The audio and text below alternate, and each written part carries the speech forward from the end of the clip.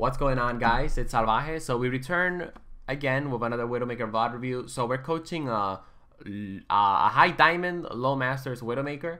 He told me to take a look at his gameplay, and he told me to take a look at some of the mistakes that he might be making, you know, some of the bad habits that of course we can fix. Of course, we're using this video for educational purposes, and I am of course sharing with you guys what I would do in his situations, okay? I just want to point out, if you want your gameplay to be reviewed, okay, follow the instructions on screen. Make sure that it's a 1080p video, please, because keep in mind when I render the video and when I upload it to YouTube, it gets compressed. So if you have like a 720p video for me to review, like, it's gonna look really bad when it's like in YouTube, because YouTube compresses videos when it's released.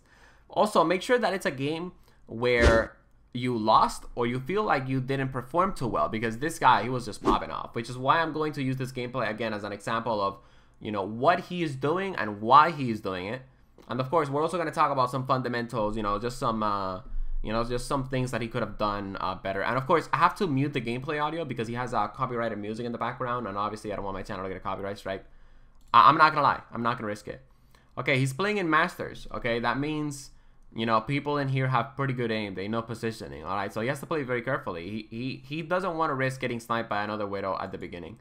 So as you guys are going to see right here, he's going to be peeking little by little. Right, this Zarya in the enemy team, very unlucky. She just gets hit by the Junkrat mines. She basically just gets taken out by him. So look, this is an example of really great positioning right here. He has a view of the enemy team, and he has a view of his team as well. Okay, so I'm going to get Epic Pen up for the next VOD review because I hadn't had a chance to download it. But right there, what I would have done, because, you know, we have a Mercy, okay, and you're creating space for the Mercy by being in the high ground, is I would have stayed up there and I would have hidden behind the little pillar that's over here. Okay, again, I'm going to get Epic Pen on the next VOD review so I can, like, you know, draw circles and stuff so you guys know what I'm talking about. But I think he should have stayed on the high ground there, just hide behind the pillar.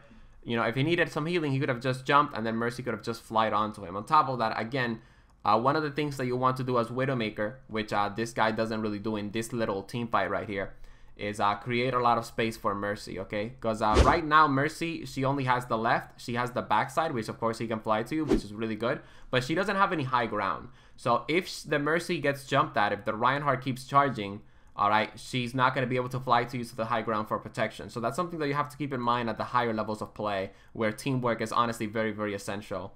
He takes out the McCree. Oh, and I just want to point out, you know, I'm not saying he had bad positioning right there. He had really good positioning. However, I want to point out, you know, another possibility, another thing that he could have done that of course would have been just as fine. Okay.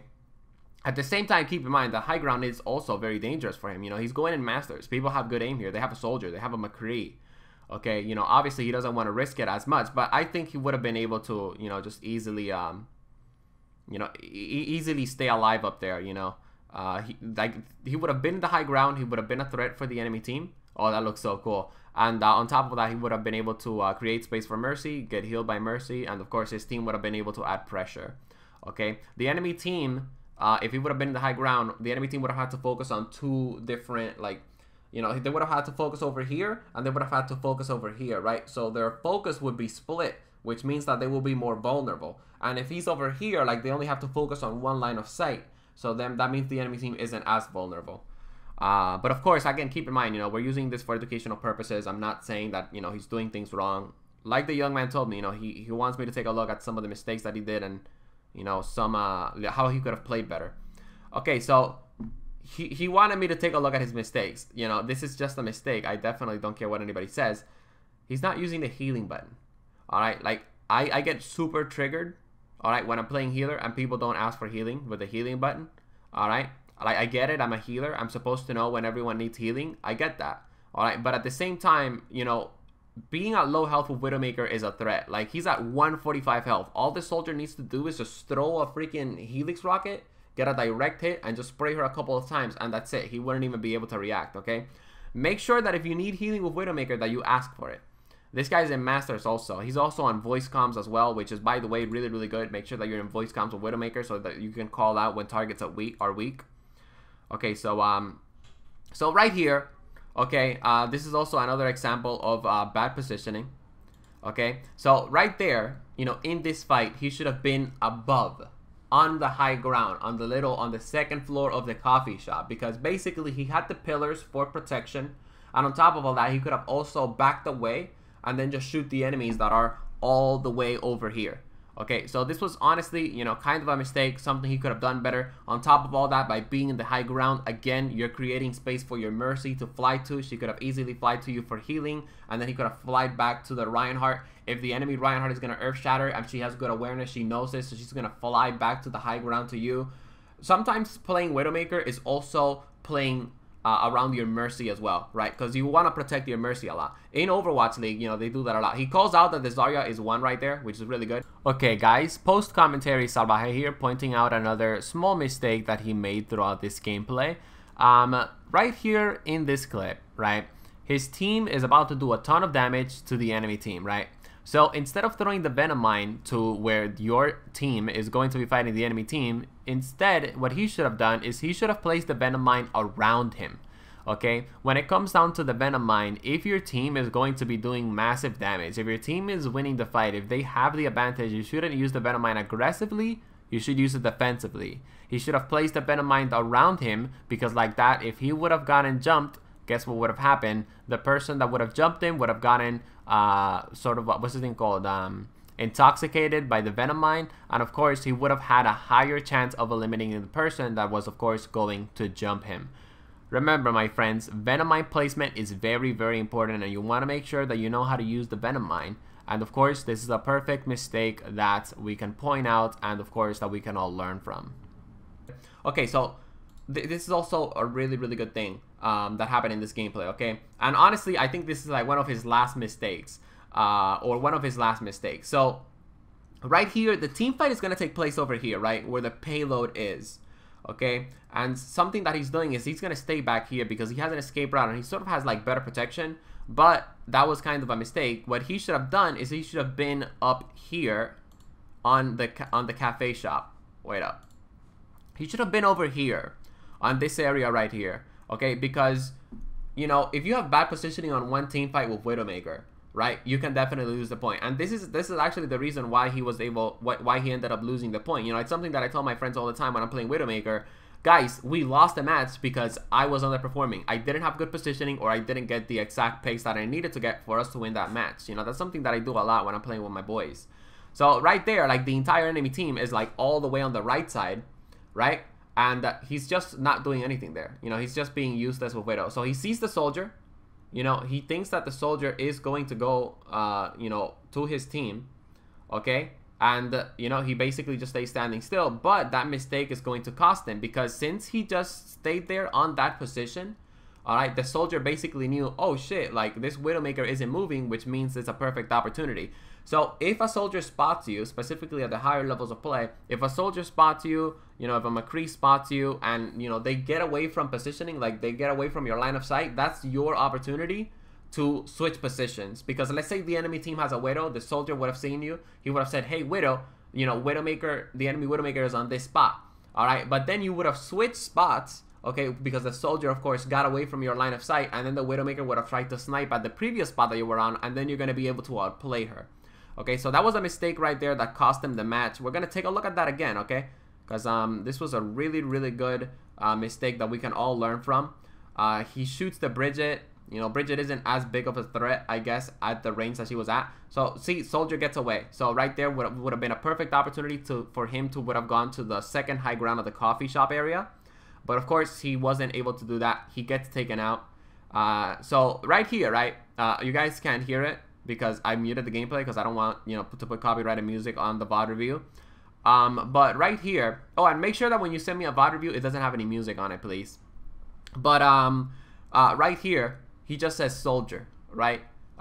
He didn't say soldier behind, he just said soldier, right? And, you know, the enemy team, I mean, his team was basically just, like, supposed to guess where the soldier was. So keep in mind, guys, when you're doing call-outs, you want to say them as fast as possible, but as precise as possible. I'm going to give you guys a tip that I do with Widowmaker. Let's say, you know, I have a Mercy on my team, okay, and I'm playing a payload game mode. Okay, let's say that the Mercy is like in front of the payload and I'm on the high ground. Okay, I need healing. Guess what? I get next to the payload if I can, and I say, hey Mercy, I need healing. I'm in the back of the payload. So obviously Mercy is going to know where the payload is, and okay, you say back of the payload, so she's just gonna fly back to you and you know, get your position immediately. Because if you're like moving around all the time and then you're just asking for healing and you're just not letting your healer know where you're at, they're gonna be confused. But if you're in the objective, like everybody knows where the objective is, specifically the healers. Okay, so if you say, hey listen, I'm to the left side of the objective, bam, they're gonna be able to access you for more healing, because of course staying alive with Widowmaker is something that's very, very important. So that's another tip that we can learn from watching this VOD review. Let's actually just take a look at this upcoming fight right here. We're gonna fast forward a little bit. Okay, so with Widowmaker, I did a VOD review on my own gameplay a long time ago. It was a game that I lost. I was doing a 6-stack. My team just kept dying over and over again, but I was able to stay alive. It's called Staying Alive with Widowmaker. That's the name of the VOD review if you guys want to check it out. But look, right here, this is a lost fight. Alright, this is a 100% lost fight. With Widowmaker, you have to know when your team loses the fight. And when your team loses the fight, you gotta leave. Okay, now this tip might sound like common sense to you guys, but it's not, right? Like, you know, there's people out there that don't know this. Like, for example, my friend Javier, he just recently got Overwatch. Every time we lose a team fight, he still stays in the point fighting as Genji. Okay, so I told him yesterday, dude, Genji's very mobile. If you see that a lot of your teammates are dying, you fall back, because last thing that you want to do is die and then give the enemy team all charge, and basically we all have to wait for you to regroup. Okay, so keep in mind, guys, specifically at the Masters level, like if he would have died here in this encounter, his team would have been in a very, very bad positioning, because he would have been able to, of course, add the pressure that he's adding. Now, of course, he has a Mercy on him. You know, he's able to land some accurate shots. Okay, that definitely helps him out a lot. But remember, guys, you have to know when you need to back away, when you need to fight. Okay, look, I want to show you guys something that he did real quick that I do a lot with Widowmaker, and I don't see, you know, some Widowmakers do. Okay, he shot the McCree. The McCree was like around 20 health or so, right? So instead of being flashy, instead of trying to be a cool Widowmaker, oh, I'm just gonna snipe you, I'm just gonna scope you, all right? He sprayed down the McCree. So if I'm fighting an enemy Widowmaker, if I'm fighting a Hanzo, medium range, short range, and they're like at 10 health, I just spray them down with the SMG, guys, because the damage that the SMG provides, even at medium ranges, can easily just kill a person that's at 10 health, instead of you just, you know, trying your hardest to just get a scope shot. Okay, you have to know when to use the SMG, when to use the scope. Okay, because sometimes the SMG is viable even at medium range if someone is like very, very weak. Okay, let's take a look at this example right here. Not the greatest positioning. You know, he should have been on this position that he's gonna go to right now. This position right here, he should have been over here, because right here he can use the left side for cover, and of course he's also protected.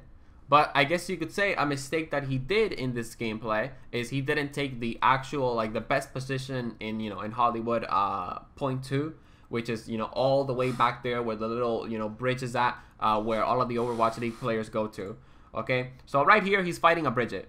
Okay, a basic fundamental of fighting Bridget, when she's swinging, you know, her dick swinging weapon, make sure that you try your best to go for a headshot.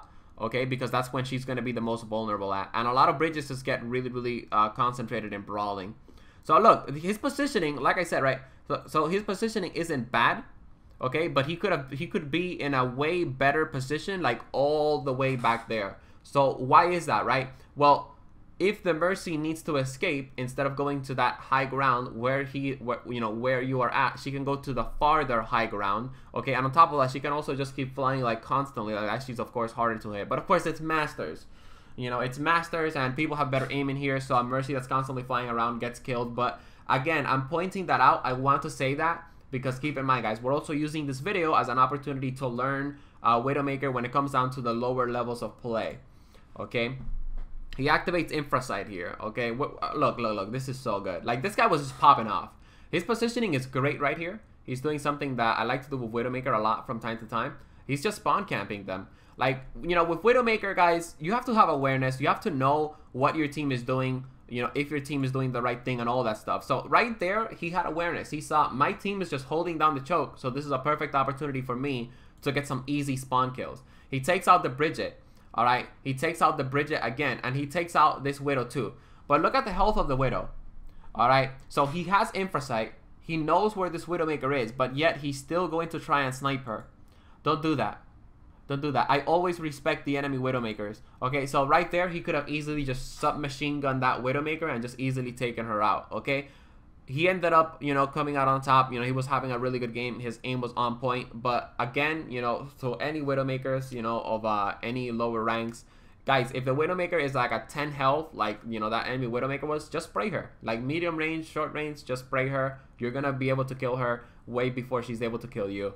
Okay, later on in this clip, in this gameplay, you know, he commits a very bad mistake. You know, just a simple fundamental of Widowmaker that a lot of players sometimes don't execute on, including me. If you guys saw the previous VOD review also, you guys know that I said that you shouldn't really be moving much with Widowmaker. Okay, 14 minutes so far. You shouldn't really be moving much with Widowmaker when you're shooting. Keep in mind, this guy does move, you know, from time to time. Okay, but it's because his shots are, of course, very, very accurate. However, the reason why I brought that up is because I want you guys to take a look at this right here. This Reinhardt in our team is going to Earth Shatter. Okay, so right there, you know, he needs to have awareness, right? He needs to know, okay, so my team just immobilized the entire enemy team. I'm in a completely safe position.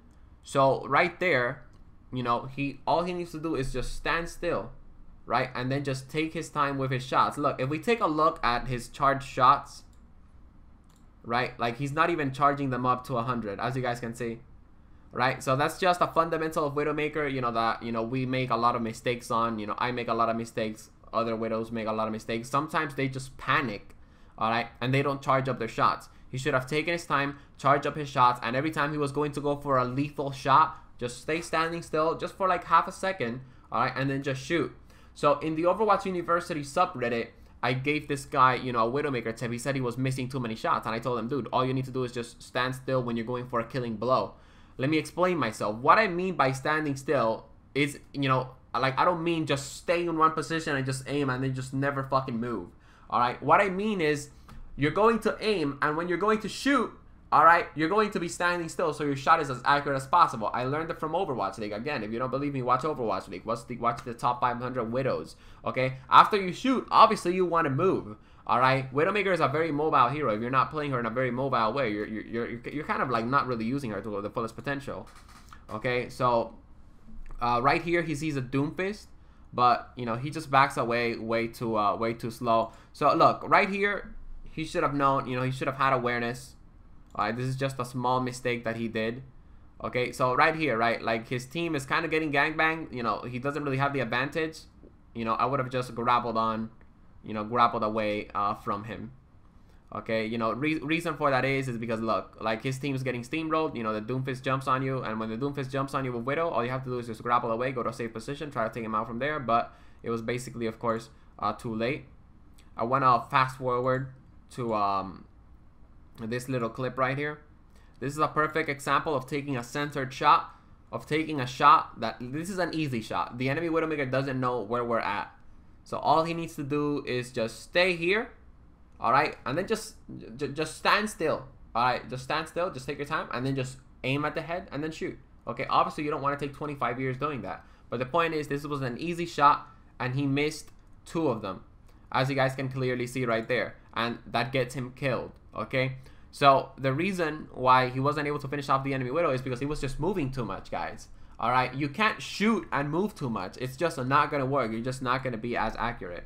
Okay, and of course we have to keep that in mind. I just want to say again, dude, like I'm not hating on this dude. Like I'm just, you know, telling you guys, you know, some of the basic mistakes that he might be committing. He has 64% scope accuracy. The guy knows how to aim. Like I said, he's a really good player. All right, even though he's making these small mistakes, it doesn't matter because his team is just really, really good. You know, his team is compensating for his mistakes. But keep in mind, the difference between a Grandmaster and a Masters player is that the Masters player is making more mistakes than the Grandmasters. Okay, the Grandmaster player can capitalize on those little mistakes that you're making. Look, this clip is so good. Look, guys, let's take a look at this Widow here, at this Widow duel here. He sees her. When he grapples, he jumps, and then as he's going to take the blow, as you guys can clearly see on there, he's not moving as much. Okay, like I said, this guy has a really good aim, so he doesn't have to take a ton of centered shots. All right, but still, if you're at the lower ranks, you know, you need to improve that aim. you know, make sure that you're taking centered shots. Okay, so right here, he sees the Doomfist, he finishes them off with the SMG. This is why this guy is really great at Widow. Like, he knows the difference between when to use the SMG, alright, and when to not use the SMG. Okay, so this is just, you know, this was just a basic mistake right there. You know, I would have gotten killed by that Hanzo as well. You know, I wasn't thinking about the Hanzo. Keep in mind, when you're playing Widow, you want to think about the threats. You want to think about the Hanzos. Alright, you want to think about the enemy Widows. You want to think about the Genjis. You want to think about the Winstons. Okay, we're going to move back into this fight right here. Okay, so I believe this is where he gets taken out by Hanzo. No, he doesn't take it. He doesn't get taken. Oh yeah, he does. So look, right here, right? He's dueling this Hanzo. He just gets taken out. We're gonna take a look at that again. All right. So look, right here, this was an easy shot. He was just moving way too much. He wasn't able to take off the Hanzo. He landed one shot on the Hanzo. So look, my critical tips, my 3 critical tips against defense hero video will be out very soon. And this is one of my critical tips, one of the fundamentals now when it comes down to Widow v Hanzo combat. In the past, Hanzo wasn't as mobile, and he didn't have as much damage output as he has now. Of course, he had scatter arrow, but sometimes that was an unreliable technique. So look, now the new way to fight Hanzo, if specifically at close range, you land one shot on him, and then you got to use the grapple. So right here, he should have repositioned himself, maybe gone to the high ground, maybe done a grapple shot in the air, and take him out when he was in the air. Okay, reason for that is, it's because, you know, Hanzo just has a ton of damage right now with those storm arrows. They're a huge threat. You know, storm arrows are just really, really good. He takes out the Widow here with a grapple shot. Perfect example. Okay, perfect example of, you know, using your environment to your advantage. Okay, obviously, you know, that's what he's doing right there. So, you know, there really isn't anything to point out. He takes out this Hanzo. Funny story, actually. The people in the enemy team, they actually tell him he has an aimbot. Because he's beasting. He's popping off. He's a beast. He knows what he's doing. His positioning is great. His aiming is great. It's just these small little mistakes that are holding him back from reaching the higher ranks. And honestly, that's just one of the reasons why I just don't commit to a ranked in Overwatch. You know what I mean? Because I know, like, if you want to reach top 500, if you want to reach Grandmaster, you're just going to have to commit yourself to the game. Alright? And you're going to have to commit yourself to that character, like, as much as possible. Like, I'd rather play Widowmaker at a Master's level, okay, than playing Widowmaker at a Grandmaster's level. Because to play her at Grandmaster's level, it's going to take a lot of commitment, you know, from me. You know what I mean? Alright, so wait up now. I want to take a look at this encounter real quick, right? So he takes out the Mercy. He takes out the Widow. He sees the Doomfist. He doesn't have the grapple. He can't really do anything. What do you do in a situation like that? You can't do shit. Alright? Like, you can't do anything. So that was just, you know, the Doomfist just had, you know, some pretty good timing on there. You know, you just can't do anything. He could have dropped down, asked for healing. It wouldn't have mattered, though. Okay, so now we're going to take a look at the attacking round. Again, guys, make sure that your gameplay is 1080p. Because if it isn't 1080p, the VOD isn't going to look as sharp, as great on YouTube. We're going to take a look at this guy's positioning and attack. Because honestly, it's just great. Alright, I want to talk about an aspect of Widowmaker. 22 minutes, okay, that's not that bad. I want to talk about a really good aspect when it comes down to Widowmaker on attacking. So he's gonna take out the Hanzo. Alright, and let's talk about that, right? So when you're attacking with Widowmaker, specifically in game modes like Hollywood and in game modes like Hybrid, if you get one pick, you can just steamroll the first point, right? Because it's gonna be a 6v5, and if you can stay alive and just even do damage, if you can get one pick, specifically at the lower ranks, if you can get one pick, alright, and then, you know, your team is able to actually do their job, and then you just damage heroes, like, that's it. You know, you're doing really, really well. Okay, you don't have to be like this guy, Dark Widow, that he's constantly popping off, constantly getting so many headshots. Like, look at that. He takes out the Widow. It's a 4v6 now. It's a 4v6. What is the enemy team going to do? They're going to lose this point. That's what they're going to do. Okay? Reinhardt, the enemy Reinhardt takes out the Bridget, but it doesn't matter. You know, he gets another pick right there. You know, so his team is just popping off. Alright, you know, he's doing his work. He got 3 picks in that point. He took out half the enemy team. Okay, so that was a really, really good play by him. Let's take a look at his positioning. You know, his positioning, very, very great. As you guys can see right here, he takes a look. He's covered from here. He can take a look at his team. He can take a look at the enemy team. Now, the right thing to do, you know, the small mistake that he made here, it doesn't matter, though, because, again, his teammates were able to capitalize on his small mistake and take the point. All right, because, you know, they were able to get picks, but let's say that you're at a lower level, like Gold, for example, where sometimes getting picks with Widowmaker don't matter. So what he should have done is he shouldn't have risked it. He should have gone to the high ground, okay, where the railings are at. Okay, like that, he could have shot people that come from, you know, that angle over there. So that's just some bad positioning, you know, with Widowmaker right there. Just a small mistake. It didn't matter though, because again, his teammate capitalized on that mistake. We're gonna be fast forwarding here. We're gonna be taking a look at the second fight. He's behind the Reinhardt barrier. And I just want to point something out, right? If you see an enemy Widow behind the Reinhardt barrier and you're not behind the barrier yourself, just run away. Okay, he was shooting at the enemy Widow behind the Reinhardt barrier, but then he realized, holy shit, that's something that I should not do. Okay, and of course he stopped doing it. I got a scratch in my eye. We're taking a look at this fight right here. Alright, he's shooting the Ana. As you guys saw, he missed a couple of shots, right? He missed a couple of shots at the beginning on that Ana. Why? Because he was moving a lot. You know, basic Widowmaker fundamentals. If you can take an easy shot, if you can take a shot where, like, you can definitely 100% stay stationary, which is, by the way, like, 85% of the time when you're taking an easy shot, you should be taking a center shot. You should be standing still. You should be going for the final blow. Okay, but if you can take an easy shot, if you can take a centered shot, in other words, standing still, you know, knowing you're 100% going to land a shot, do it. And, of course, you have to have awareness with Widowmaker. You know, it just comes by playing her, guys. You know, that's something that I can't teach. Like, again, you know, when I go for the killing blow with Widow, you know, I make sure that I'm standing still. But sometimes I don't do it because sometimes, you know, I don't need to do it. Look. AD spamming. You know, that's also that a lot of people ask from time to time. He's just going to stay still. He's going to keep the crosshair between her head and he's just going to shoot. I actually learned that tip from a Widowmaker player called Skyline. He used to make a lot of great guides on YouTube. I have no idea where he is now. But yeah, I learned that tip from Skyline's Widowmaker guide a long ass time ago. This is a perfect example of positioning. Okay, so Hanzo, right? Close range, storm arrows, dangerous. Storm arrows are dangerous. You don't fight Hanzos at close range anymore. It's just something that you can't do anymore. At the same time, however, he was distracting the enemy Hanzo, and the enemy Hanzo didn't do shit. Alright, his team was able to take the point because the enemy Hanzo was distracted on him. So that's a pretty good job on his part. I hope you guys enjoyed the VOD review. If you enjoyed it, drop a like, subscribe to join the Salvajee cartel. Keep in mind, we're not hating on this dude.